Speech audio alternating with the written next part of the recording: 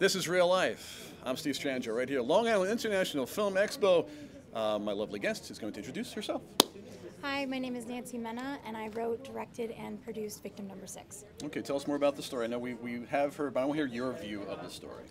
So the story takes place in the 70s, and it's about a woman who goes out on the town with her girlfriend, and there's a serial killer on the loose. Yeah. And it sort of is like you're primed to see what's going to happen with these characters as they sort of navigate throughout a bar, and maybe you're going home with people, and it's sort of what's going to happen to them as the night progresses. And tell us more about your role in all this.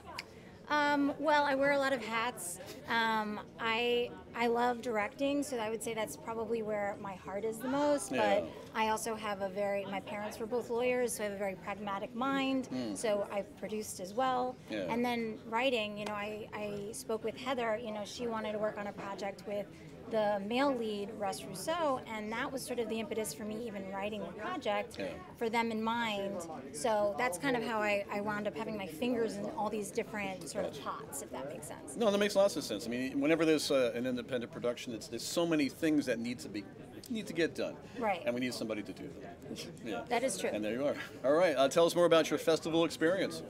Well, this is my second time at LIIFE. Yeah. Previously, with my last film, As It Seems, I was here in, I think it was 2018. Yeah.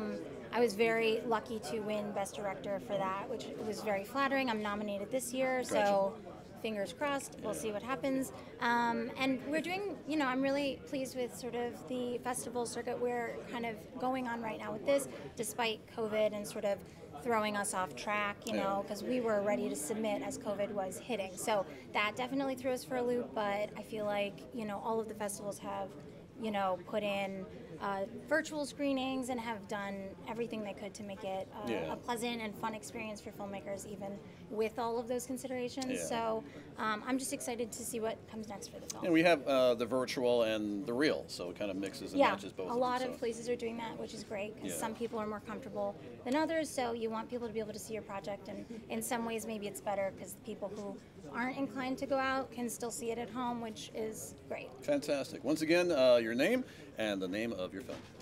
My name is Nancy Menagh, and my film is Victim Number 6. Fantastic. I'm Steve Strangio for Real Life right here, Long Island International Film Expo. Good luck. Thank you. You're welcome.